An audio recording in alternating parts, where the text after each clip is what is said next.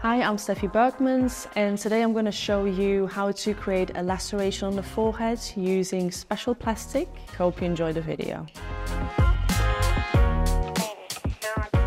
First, what we're going to use to create this laceration is the contour pencil. What I'm drawing on now is kind of the inside of the wound, so the liquid plastic will be built up around that wound here. Next up, we're going to take the special plastic.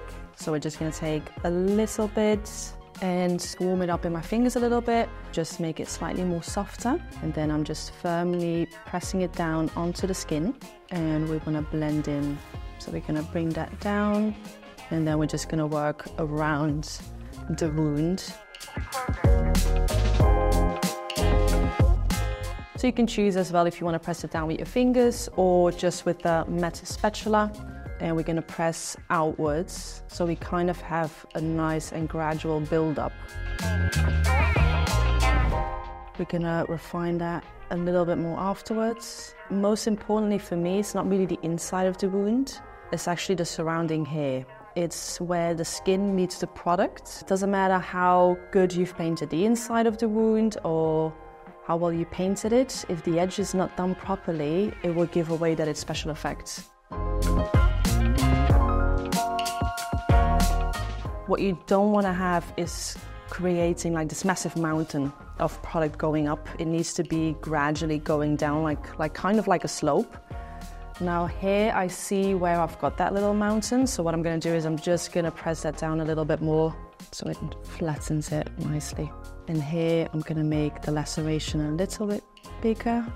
Same thing here as well, kind of want to have that a bit open.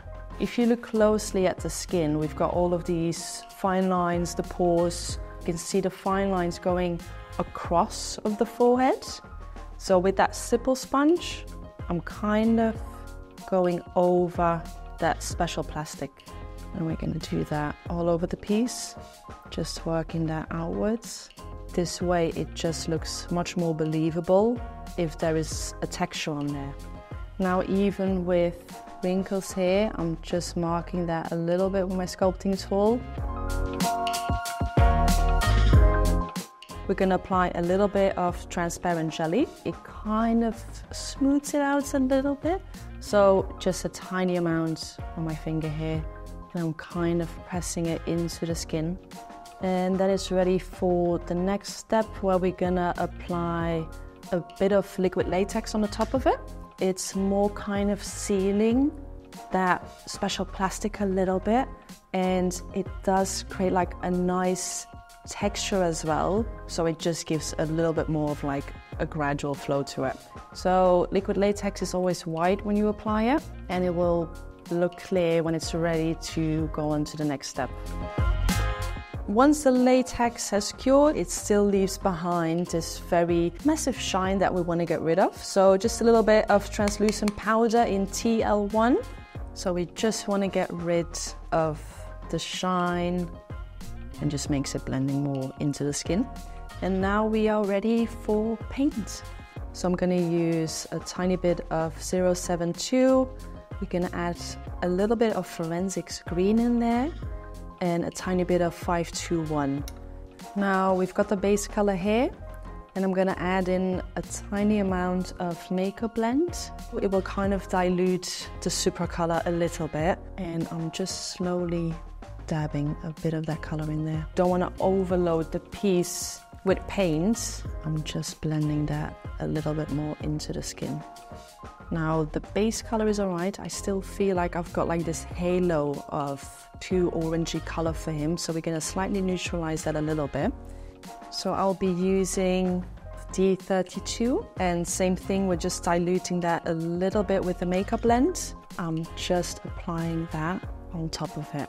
It's just I want to have like a little splatter of that color on there that will help with giving it more of a natural skin color. I still find it slightly in some areas a little bit too orange, so I'm just using blue 10 here. It's just for me to neutralize that orangey shine a little bit. So we're going to use the makeup blend to really dilute it. So I keep dabbing until there's hardly anything left on my sponge. and just very subtle, just applying that on the areas where I personally think are just a little bit too orange.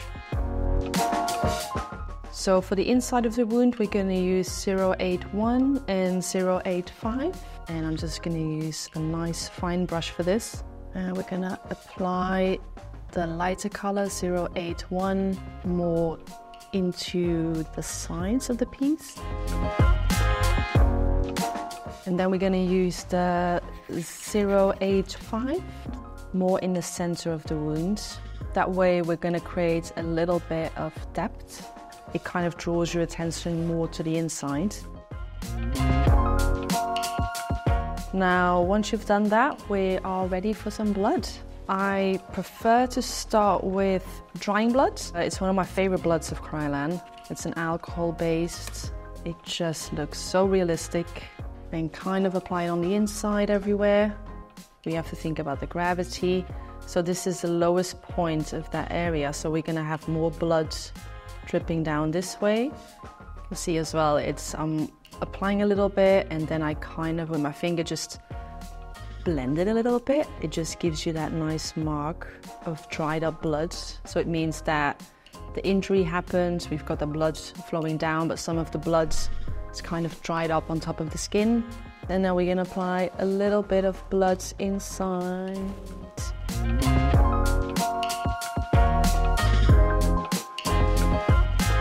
Looking down. We're gonna let the blood do the work for us. And then just with that excess, with a tissue. Now put a little bit of that blood on my fingers here, touching it, and that leaves a little bit of a mark behind.